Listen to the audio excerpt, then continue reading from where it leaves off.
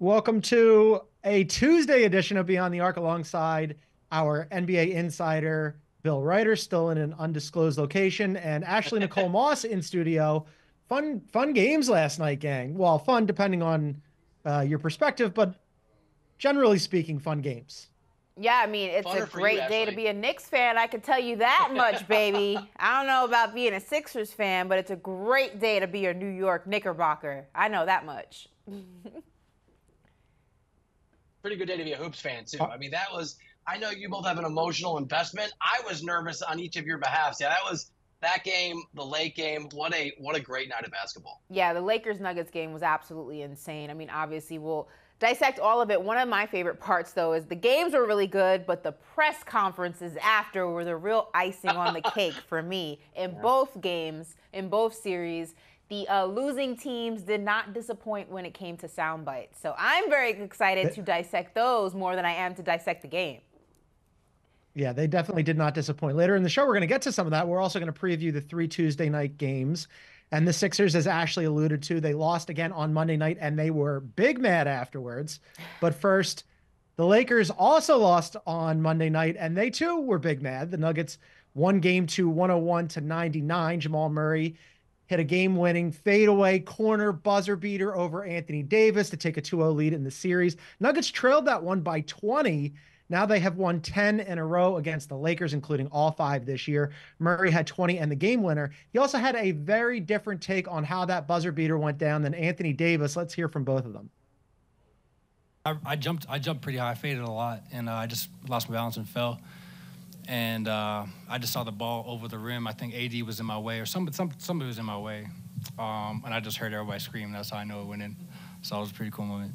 Jamal Murray made a shot.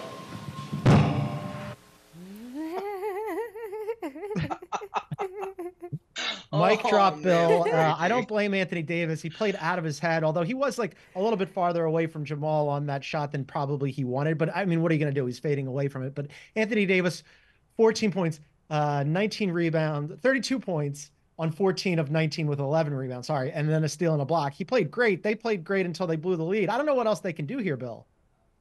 Yeah, unless you're going to swap out your coach, right, I guess at the halftime or maybe after the third quarter. You said it. I mean, I don't usually want to overreact to single games in the playoffs when you're talking the first couple games of a series. We know these series are long, but this is actually soul-crushing in a way that maybe it won't be for the Sixers. I know that was brutal, but this is, to your point, John, Anthony Davis was having a career playoff performance in the first half. LeBron James was duly rested for a second half spurt of energy and excellence, and he was really, really good. D'Lo turned into Steph Curry in the first half, and they had that 15-point lead at the half, and then you noted they got it up to 20. It's just I know it's an old cliche now, and I know that the gifts are everywhere, but whatever, Thanos, the Nuggets are inevitable. And ask John, if you're the Lakers and you put together that kind of a recipe, and Jamal Murray was awful from an efficiency perspective for huge chunks of the game, it's just I don't know if you can draw up a better recipe than what you did if you're the Lakers. And the fact you still lost that game and blew that 20-point lead, it is a brutal, brutal way to go down 2-0.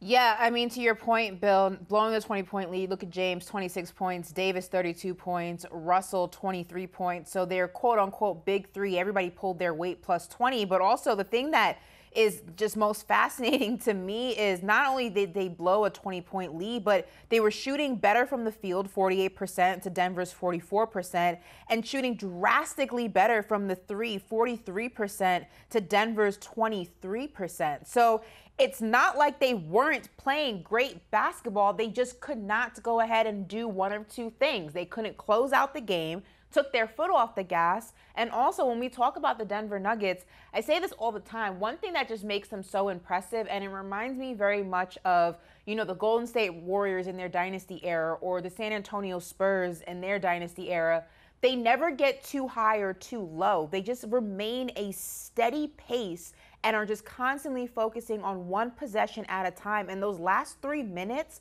were just a true example of that. Jokic, everybody on the floor, not getting rattled by the fact that they're down and the clock's winding down, just simply playing smart, concise basketball.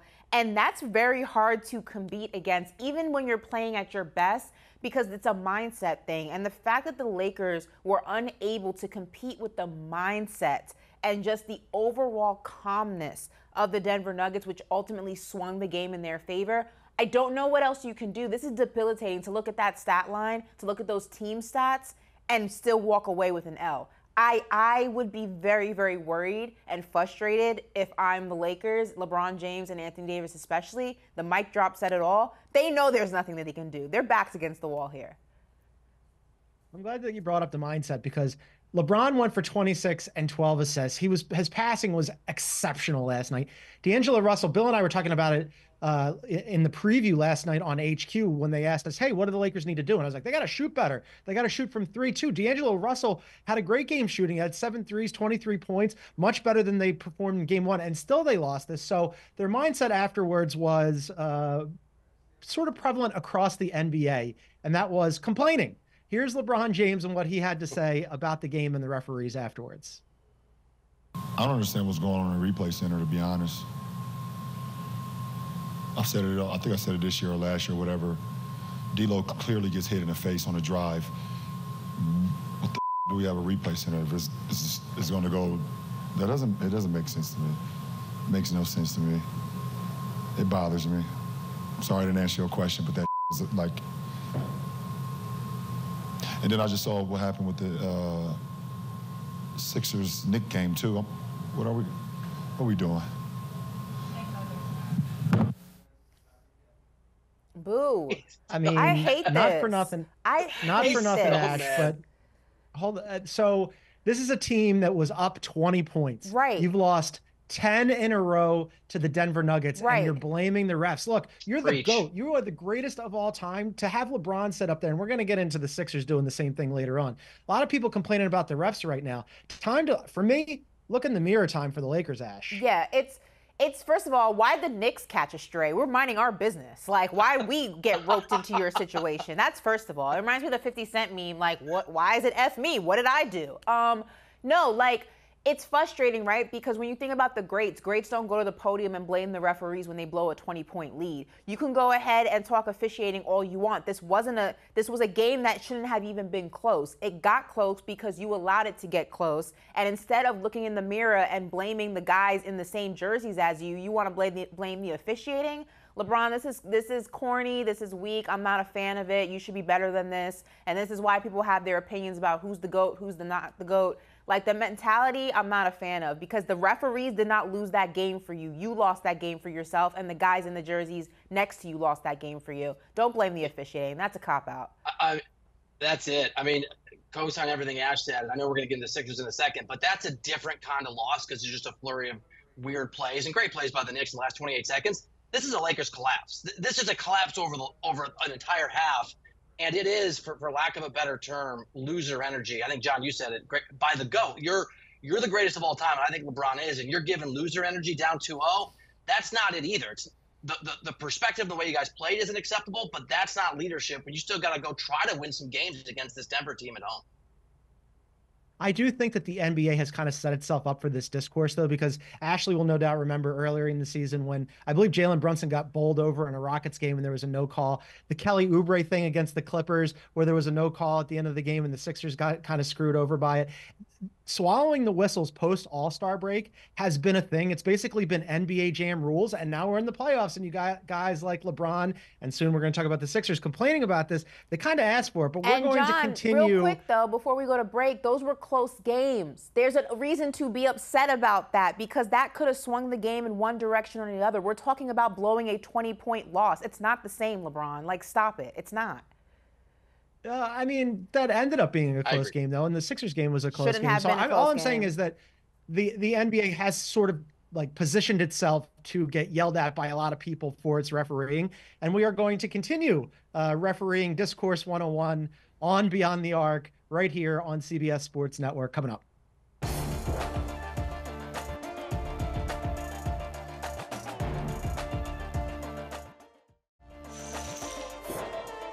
All right, welcome back to Beyond the Arc. You can find us wherever you get your favorite podcasts. Please download and subscribe and leave us a review. All right, so a lot of people angry at the referees, not just LeBron James and the Lakers. Sixers also angry at the referees after losing Game 2 to Ashley's New York Knicks on Monday night, 104-101. Incredible late shot by Dante DiVincenzo following what can only be described as a rugby scrum, but they were letting him play. Knicks take a 2-0 series lead. They have now won 7 in a row. Credit to the Knicks. They have closed tough games, three tough games in a row, the 2 Sixers games, and then the last game against the Bulls in the regular season. So they're cruising. I want to bring this up real quick.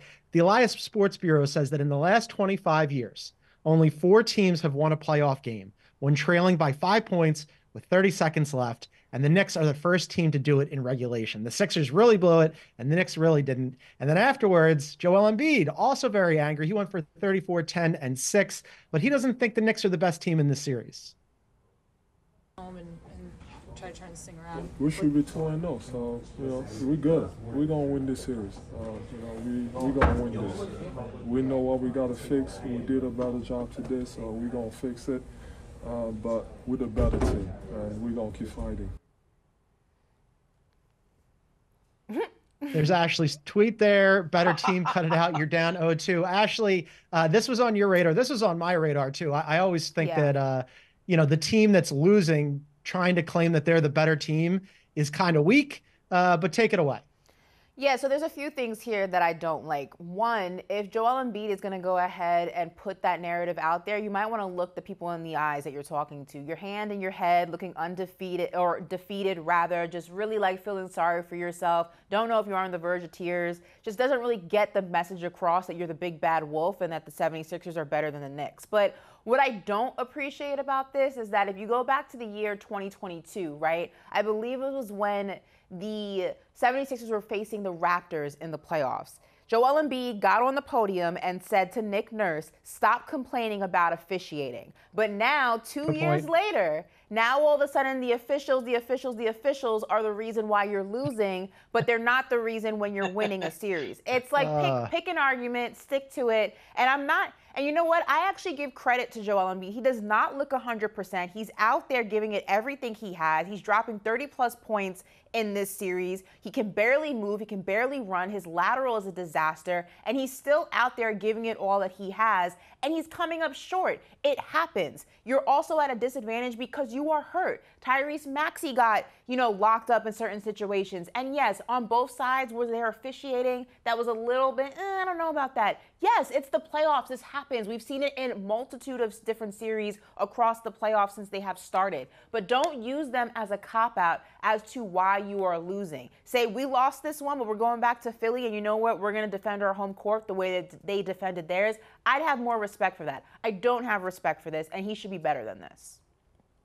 Ash, I'm with you on the officiating. I 100% agree. And by the way, Tyrese Maxey trying to get the foul call can't just hand the ball to a couple New York Knicks. I mean, and I'm with you on the eye contact. That is a great point, and I hadn't thought of it. I will play the contrarian, though, because I prefer my superstar saying that they're better down 2-0 than what LeBron James did, which is doing nothing but whining and complaining. And he's probably wrong, but he's not necessarily wrong. I'm gonna inject a little hope into John's life because we're the better team. We're the better team. There's a theory about that actually, Ash and Bill. Just real quick, that whole bit. After game 1, he came out wearing sunglasses, and this whole bit that people think that there's something going on with his eye, and he's trying to keep it from being in the camera. I'm just saying that it could be that. Is he wearing sunglasses during the game? I mean, he's playing pretty well during the game, but here it's worth noting, and look, I don't know if they're going to win this series. I don't think it's impossible. 6 of the last 10 NBA champions were down 2-1 or worse. 4 of them faced an elimination game, and only one, John, were down 2-0, but it was the Milwaukee Bucks, in 2021. So there's just – and a few were down 3-1 in various series. There is a history of these things. And until a team wins the game on the road, there's still a scenario where teams can win. Mm-hmm. Ashley, I'm taking nothing away from your Knicks. No, I agree with you. I think both these teams are dynamic. Mm-hmm. I think the Cavs and the Magic are both garbage, and it's really lucky for Boston that they've got these two teams, your two teams on this side of the bracket, and maybe the Bucks. I think they're garbage. But you have to have some luck that goes with the grit and the greatness, and all that happened. And even Tibbs talked about this. That shot that Brunson hit, that first three, the physics of how it hit the rim, and he was having such a bad shooting night, and then seemed to jump up and somehow like a breeze moved it. Look, it counts. But if I'm Embiid or I'm a teammate of Embiid's, I like the guy saying, we're the better team. We're going to win the series. You got to believe it, and you got to back it up. But good for him. I prefer that than LeBron James just being petulant about the officiating. Not surprisingly, Embiid was not the only person to have some things to say after the game, and it actually brought up Nick Nurse complaining about the referees previously. Very good point. And Bill, you were talking about that end of play scrum where Maxey kind of just coughed up the ball. Before that, there's video. You can see it online. You can see it on Twitter where Brunson's clearly tugging on Maxey's jersey, which was a foul, but they let it go, and they let a lot of things go in that game, including Nick Nurse claiming that he was trying to call a timeout. He was angry about all of it. Here's what he had to say. Obviously, they score. We take a look at getting it in quick. We don't get it in quick. I call timeout. Referee looked right at me, ignored me. Went into Tyrese. I called timeout again. Then the melee started, and yeah, I mean, I guess I got to run out onto the floor or do something to make sure and get his attention. But I needed a timeout there to advance it. Would have been good, but couldn't get it. Yeah. Here's the thing about this, though. The internet exists, and there's a Zapruder film that you can find on Twitter. Worldwide Wob, put it out. No doubt, because I listened to what he said. Faking. And he then pump faked it. And then afterwards, people were breaking down the video, and quite clearly he tries to go to call a timeout and then doesn't. Mm-hmm. And then now on top of all this, Bill, the Sixers are lodging a protest with the league. The whole thing is they're not covering themselves in glory here. It's fair. It is a good point, and I want to be made about the Lakers. You can't conduct yourself this way in LeBron's case if you're the GOAT, or in this case if you're Philly and you actually think you're the better team. Because you're right, the post, they're not going to replay the game. They're not going to change the entire NBA schedule. They're not flying everybody back to New York City to have a go at the Garden for Game 2 2.0. So it is ugly. It does. In some ways, I'll say this, in a way that I think it's more defensible that people are reacting poorly in Philadelphia than they are in LA. They lost that game in 28 seconds. I mean, and the Knicks earned it. I mean, that was one of the most sensational endings I've ever seen. I know it's not for an NBA championship, but in a vacuum in the postseason or any game that matters, that was amazing. And when things like that happen, when Brunson hits that crazy, sort of lucky but amazing three-point shot, and when Hartenstein just keeps getting offensive rebounds, and when it gets back to DiVincenzo and he buries that is actual heartache. That isn't the same thing as the Lakers, I think, blowing a 20-point lead. So I'm going to give these guys a little more slack for acting like kids. But you're right, it's childish. And Nick Nurse, as you said, there's a Magruder film. And, bro, be careful in the modern era. Don't say you did something when you're at a basketball game as a coach if you didn't, because there's going to be this thing called cameras that are watching. Yeah, you can clearly see he pump fakes the timeout and tries to call and then calls it again once he sees the ball is loose. So, like, if you're going to lie, make sure there's no evidence about you lying. But also, I feel like we're talking about a team that has the reigning MVP on it. And whether or not you agree he was the MVP or it should have been Jokic, he has the award. And this is just so unbecoming of a team that has the reigning MVP on it. You're copping pleas from officiating. You're filing grievances. You're throwing up in arms because you're down 0-2. As the reigning MVP and the coach of the reigning MVP, you should be going on that podium saying, we're down 0-2, but we have the best player in the league on our team. We're going to be okay. What you're doing is embarrassing. Like, it's not even about a, Sixers-Knicks rivalry, like, just completely, like, taking myself out of the fandom of the Knicks. The fact that you're on the podium and you're the guy on your team fought back to get to this point when a lot of people, including myself, believe that he probably shouldn't even be playing. He's out there basically on one leg with a giant brace on. He's dealing with issues with his eye. He looks beat up. Blood's going through his sleeve. Like, he's out there battling.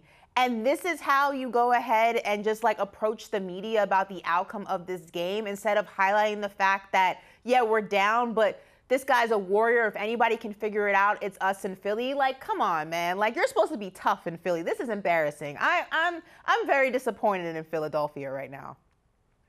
It's well, not all of Philadelphia. It's just some certain segments that play for the team. The rest of us can look at this with eyes wide open and go, look, they do have the best player in the series and probably the third best player in the series. Unfortunately for the Sixers, the Knicks have the second and then 4 through 8 best players. Like nobody else is really playing for the Sixers except for Maxey and Embiid right now. And if you had told me, Ashley and Bill, that Brunson would go 8 for 26 in game 1 and 8 for 29 in game 2, I would say to you 1,000% the Sixers would win at least one of those games, but instead they're complaining about the refs. So we'll see what happens with game 3. That's going to be on Thursday in Philadelphia. But up next, we're going to talk about the Tuesday previews and which of these teams that started out losing game 1 really needs to win game 2. That's next right here on CBS Sports Network.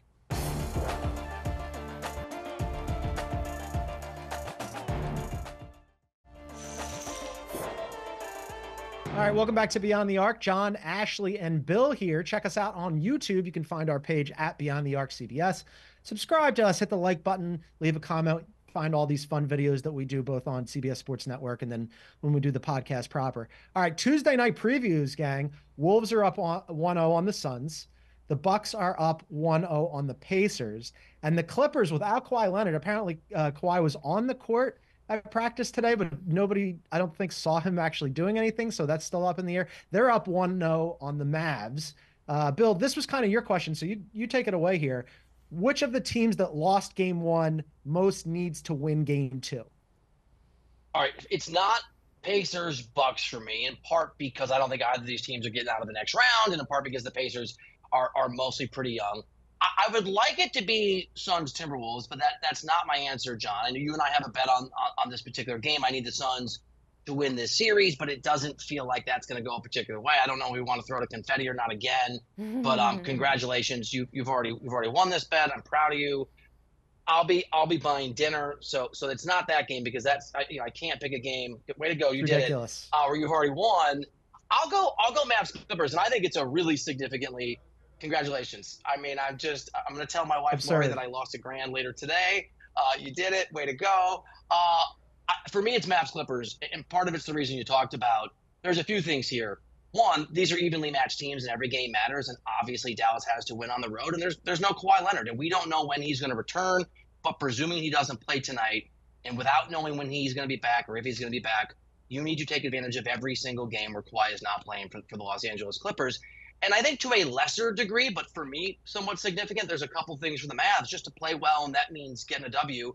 I need and want to see Luka be awesome. I know we've had that conversation, and I've written about some people around the NBA worrying that maybe like Harden back in his Houston days, the guy's awesome, but is it going to translate to the postseason? Easiest way to answer those questions is to win. And then I want them to reclaim Dallas, the form they had that you talked a lot about, John, on the pod, as we close out the regular season. How outstanding they were defensively, the best defensive team in the NBA going back to whatever it was, March 7th. They need to get back in rhythm. So for me, Dallas can win this game. They're capable of beating the Clippers. We don't think there's a Kawhi Leonard. It's not must win, but it is important for them to get on that winning foot, I think, in this series, even though it's in LA. I'm split between Suns and Mavs. I agree with Bill's point. You don't know when Kawhi is going to come back, and we spoke about this last show. I say the more the Clippers are able to win without him, the less you'll see him on the court this series, if at all, because they see that they don't need him to survive this particular series. And if the Mavericks are unable to take advantage of that, they're in deep problems. Now, look, the Clippers shot 50% from the 3 in that game. Will they shoot like that this game? Probably not. Will the Mavs shoot as bad as they did in game 1 and game 2? Probably not. So I think you'll see a little bit more even play. But going to the Suns and the Timberwolves, man, look, Devin Booker, 5 from 16 from the field, 2 from 6 from the 3. He has to play better. Kevin Durant cannot do this by himself. And I think that there are a lot of eyes on this Phoenix Suns team because there's a lot of question marks about this Phoenix Suns team and has been throughout the regular season. I mean, we talked about them, I feel like, ad nauseum throughout the entire regular season. They're never together, they're big 3. When they are together, they look like they have not, there's no chemistry, and that's because they haven't played together. They need help. And it's interesting because I really thought during free agency they did decent on the margins after acquiring Bradley Beal. And I really thought that they were going to be slightly deeper than they were this time last year. And I have been proven to be wrong because they look, dare I even say, worse than they did last year. I mean, this is a team that looks like they have no idea what they're doing when they're on the court. And even Kevin Durant said, we have to go ahead and be more focused. Defensive, offensive rebounds, turnovers, they're sloppy with the ball. They got to win this because the Timberwolves are young and ready, and they're clearly primed to go ahead and make things very hard for the Suns. So I'm leaning more towards Phoenix has to win this game. Even though that series is over, I love that. I actually want to circle back on something that Ash said, which I think is the best point for why it has to be the Mavs. And I hadn't thought of this, and it's worth, I just think, saying again. If you win this game, maybe you can pressure if you're Dallas. Maybe you can try to encourage Kawhi to play a little bit earlier than he should without knowing where he's at. And if you're right, Ash, if this Clippers team wins, it just allows Kawhi to keep resting himself, and you get him maybe in a healthier spot. I think it's an interesting point. Mavs -2 in that game is an interesting line. I saw that and I'm like, all right, I guess they expect a bounce back from the Mavericks. Daniel Gafford, I don't know if he showed up in LA in the last game or went out clubbing or what. Maybe he should play in this game. Also, for the Mavericks, like they have questions defensively for sure, but I want to see how they defend James Harden, because James Harden, we've seen James Harden pull a game one, like he comes out and plays really well. He did in game one against the Mavs, but we saw that last year with the Sixers where he dropped 40 against the Celtics and everyone was like, hold on a second, James Harden, look at this. And then he just absolutely disappeared when it mattered most. So I'm wondering like what the Mavs can do to potentially confound James Harden, but who knows, maybe big game James shows up again. The other line that kind of surprised me, we've spent exactly no time talking about the Bucks and the Pacers, by the way, but the other line that surprises me is Wolves -3. I'm a little surprised by that. I mean, the Suns, look, Ashley mentioned this. They got beat up on the boards in that game. Like the Wolves, when they win the rebounding battle, they win 70% of their games. I wonder if that's going to continue, because the Suns did find a way to win all the regular season games prior to this one, right? I mean, that's the first time the Wolves beat the Suns this season. So I want to see what kind of bounce back we get there. And then Anthony Edwards, I mean, can he continue it? Because it's prime time now. You're in the playoffs. Everybody saw what you could do in game one. I want another big time Anthony, regardless of the outcome. I just want to see Anthony Edwards acquit himself as the superstar that he looks like he's going to be. No, I mean, yeah, I don't think that's going to be an issue, though. I feel like, Anthony Edwards, whether win or lose this series for the Timberwolves, I think you're going to see stellar performances from Anthony Edwards, and I think it's just going to further cement what people are saying about him, that he is possibly, if not one of the faces of this league for the future, for the next kind of changing of the guard. So I don't think that matters on whether or not the Timberwolves win or not. But I think that when we talk about this series, the microscope is so drastically more on Phoenix than it is the Timberwolves. I don't know if people have high expectations for the Timberwolves. Like, if they beat the Suns, it's like, oh, wow, like, it's the changing of the guard in the West. Like, we're really in this moment. But I don't know if anyone really, if they lose, if there's going to be a lot of, like, hoopla made about that, because I don't know how high the expectations are for this team when we talk about general, public opinion, rather. The Suns, they don't win this, the target is on their back the minute that clock hits 00, and it's not going to be good. John, I'm with you on Ant to the point where it's self-loathing, because obviously I need the Suns to win, and I should want the Suns to win based on our bet. But the heart wants what the heart wants. And I liked Anthony Edwards before Cat went down in the regular season, and I believed he could be a star. I did not realize that he was already a star and that I was falling in love with him.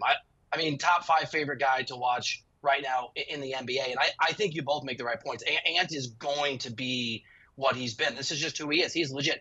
No playoff experience, young guy, doesn't matter. I think he's a actual bona fide superstar. I think he's in very rarefied air. So do I want to win the bet? Yes. Do I want the Suns to win the series? Yes. But a part of me asked that question when the confetti falls, don't ask for whom it falls for you, right? I'm in, John. When the confetti falls for you, I'm almost halfway excited about the inevitable, because I'm being serious, and congrats. Anthony Edwards is amazing, and I want to see him in playoff basketball. I want to get like a confetti, like, what are those things, like the cannon, and you twist it, and it pops like at the baby showers. When the series ends, I want one of those for the show. I'm going to pop it here live in studio when this series ends for whoever wins. I'm just going to. We can do it. I'm sure that the CBS Sports budget can handle that. I just want to see Anthony Edwards. He's fun to watch basketball. Like, he has become must-watch television for me. Like, I'm a League Pass nerd, and like, I loved watching him before. Now I'm like glued to my seat to watch that guy. Cursory convo on Bucks Pacers real quickly. I would like to see the Pacers even this up just to make it a series against the Bucks. But we mentioned Anthony Edwards and how good he is. Joker right now, top of the mountain. But is there maybe another guy you would rather build around other than Joker? We're going to discuss that next right here on CBS Sports Network.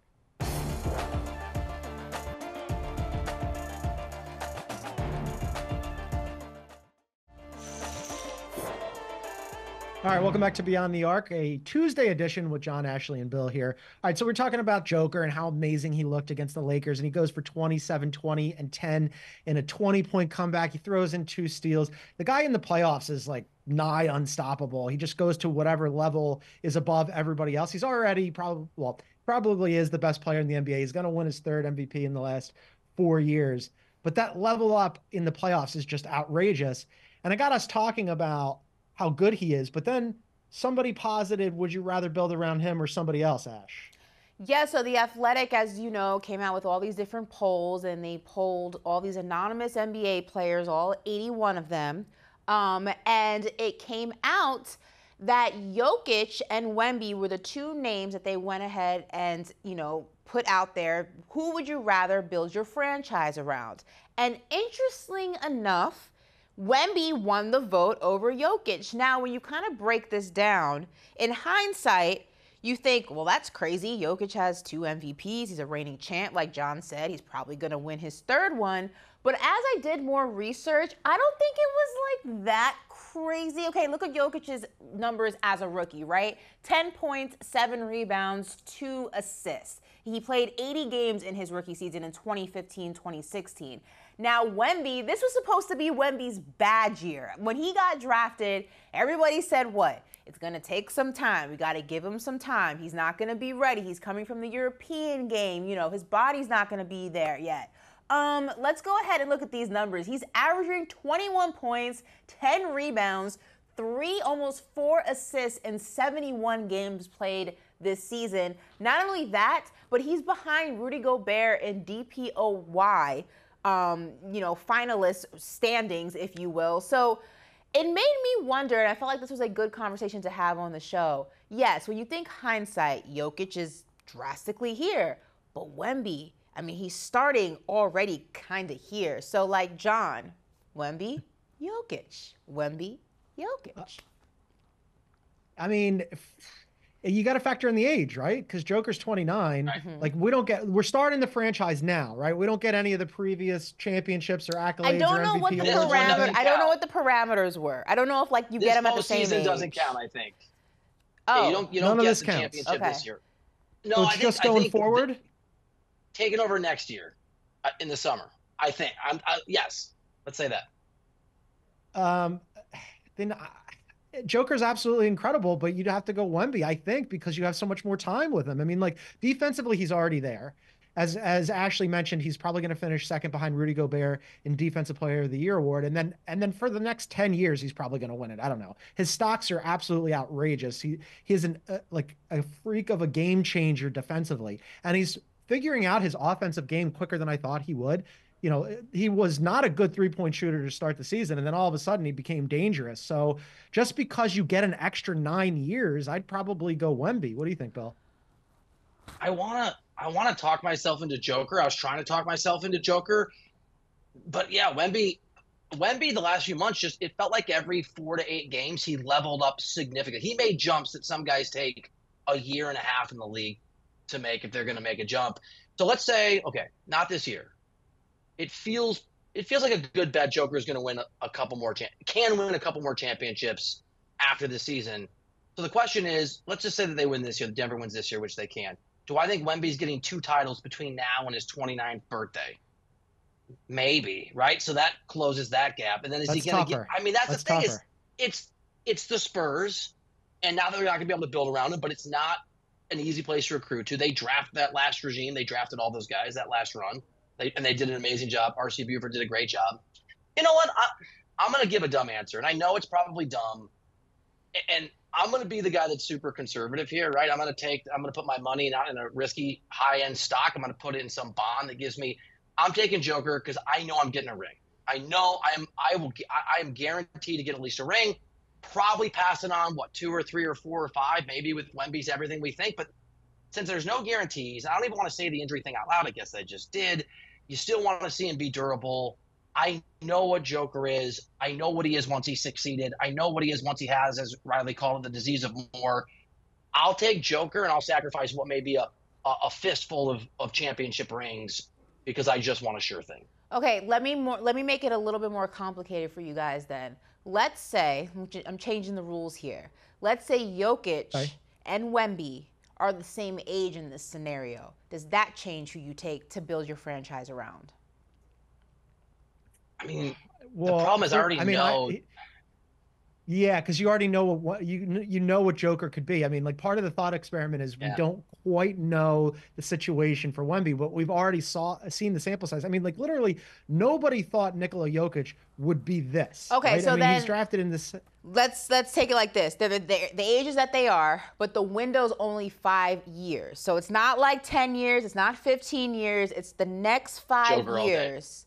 Does that change who you take? Yeah, then I'd go with Joker. I mean, if we're shortening the window is the big thing for me. Yeah, 5-year window with Wemby. Yeah, if you've got an entire career of Wemby from 20 and we've seen how good he is in year 1, then I'm like, oh man, I mean, he could play for 20 years and now we're talking about like potential LeBron territory. But if you're talking about just, 5-year window where I know what I'm getting out of Joker, then it's the Bill argument where you go, oh, I'm going to at least get one more MVP, probably at least one more ring. And I don't know that you're going to get that out of Wemby that quickly. Joker feels to me like Patrick Mahomes after Mahomes got his first Super Bowl, where people didn't want to quite have him. And he's not going to be Jordan, he's not going to be LeBron, but that level of greatness was evident. But it was it was amazing. But is he really going to keep winning? And I think what we're seeing is probably Joker. What we saw last year and what we saw against the Lakers, and that I think that is who he is. And I think we know it, but we're about to actually see what we know in terms of multiple championships and a level of domination for at least a few years. So I'm taking Nikola. I got to ask this question too before we go to break, because producer Aaron, our podcast producer, was hot for it.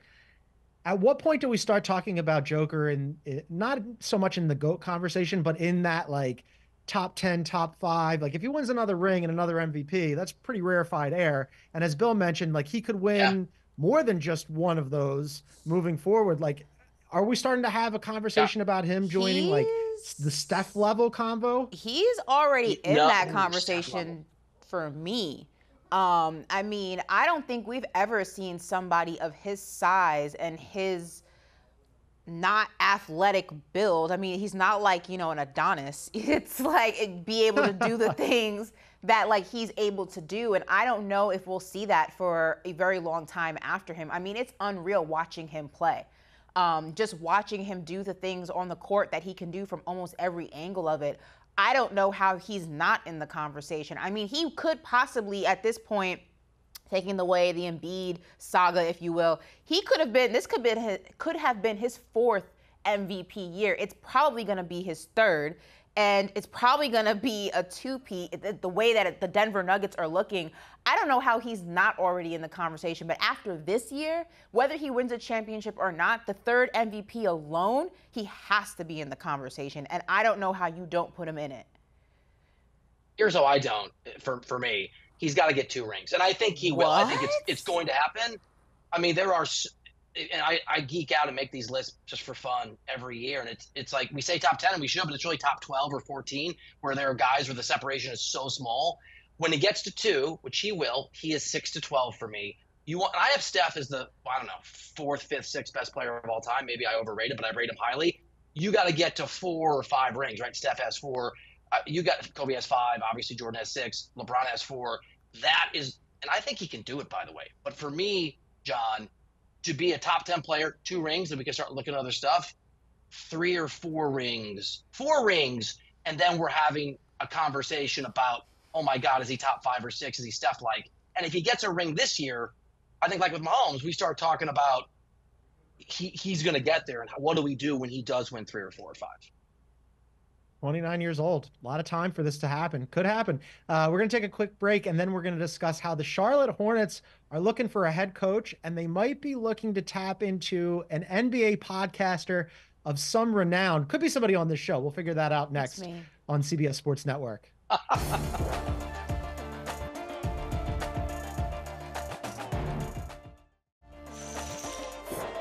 right, welcome back to Beyond the Arc. John, Ashley, and Bill here. John, listen, before we dive into this topic, I just want to let you guys know I haven't made any decisions yet. I don't know who leaked this information to the press. I'm not leaving yet. I'm still weighing my options. The money has to be right. I don't know if I even want to coach this team. So just approach this, very gently, because I haven't made any decisions yet. I don't blame you for not wanting to coach this team. You potentially in the running, Bill potentially in the running. Evidently, the Hornets are also going to talk to former NBA player, now turned media sensation, JJ Redick. I did not know that.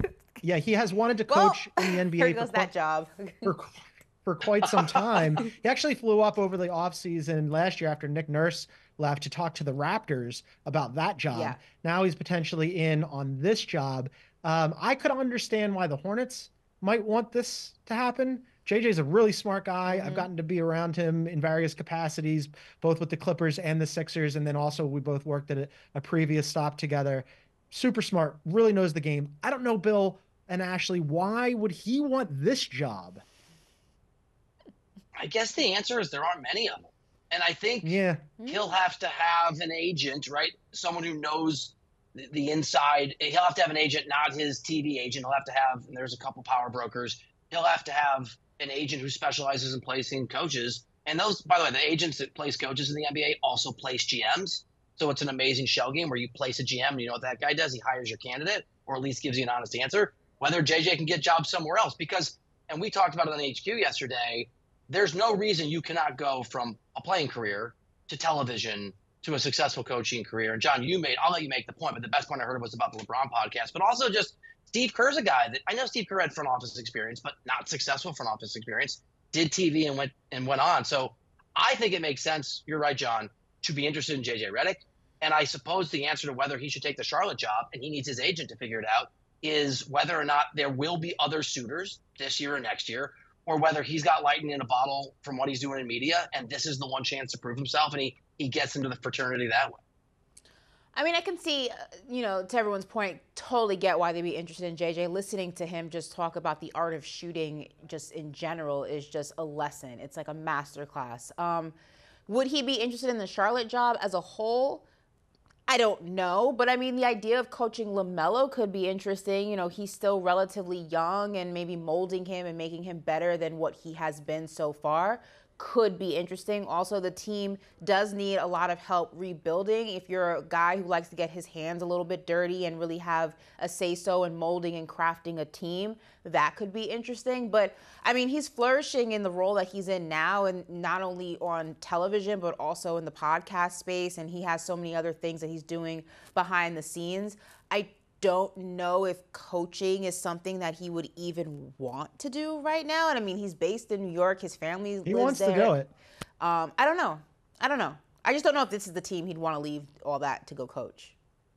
Yeah, he wants to coach, but I don't know if this is the team for him. LaMelo Ball, I'm not crazy about. Brandon Miller, and then you got like Mark Williams.